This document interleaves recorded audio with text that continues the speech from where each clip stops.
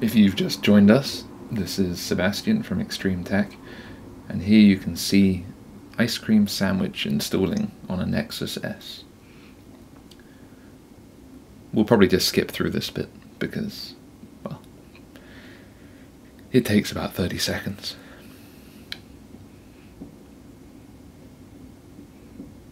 And people don't have the attention span that they used to.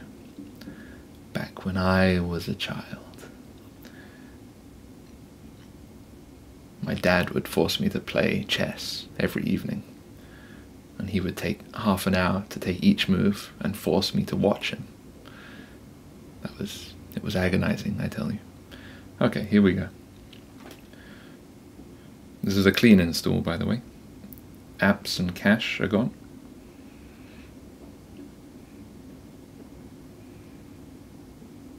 And now we're going to get the whooshy Nexus thing. Yeah, sure it won't be long now.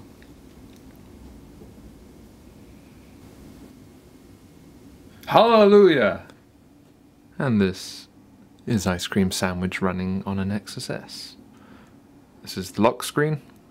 We can either go left to the camera or right to the lock.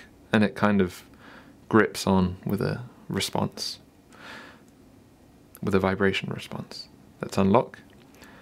Here's the home page. Home screen. You can see I've already added a widget.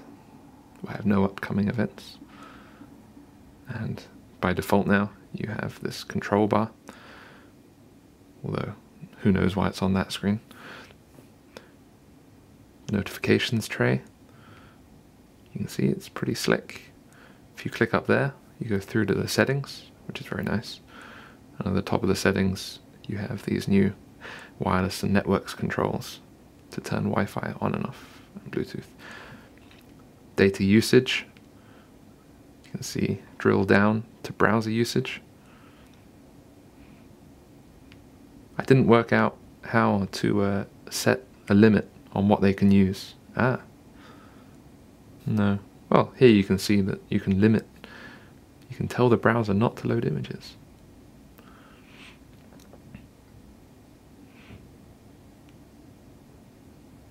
But there's no easy way. Maybe it hasn't been enabled on this build of ICS. But as you can see, there's no way to set a limit on the amount of traffic. Even if you go here and click restrict background data, it says a mobile data limit.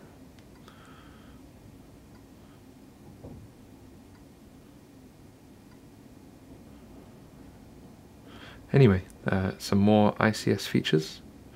Here we have the task switcher, which now has the whole swipe left and right to dismiss. So we can dismiss the settings like that. Go to the browser. This is ExtremeTech, obviously. Oh, it's reloading.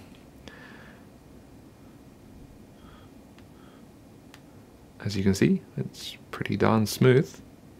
Might even be smoother than gingerbread.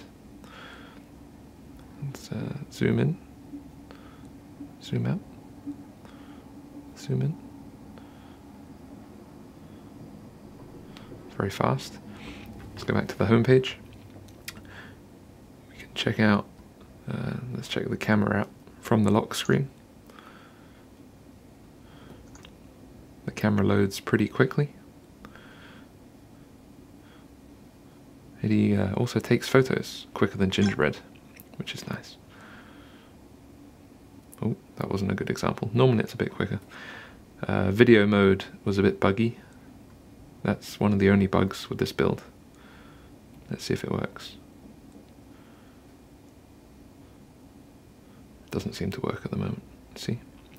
And then you have panorama mode. There was my American accent coming out. And here you have an indicator at the bottom that shows you how to move it.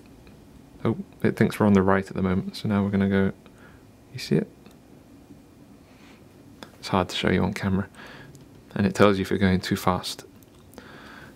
And then it compiles a panorama for you. Oh, it's doing that now apparently.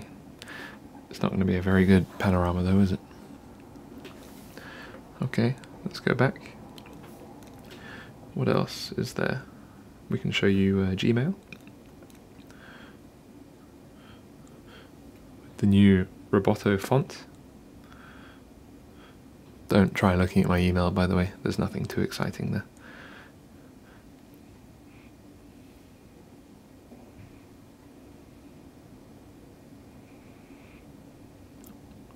It's an email to my boss, by the way. It all looks very nice. We can see messaging, which again looks very like Gmail. And messaging is now in a threaded fashion. So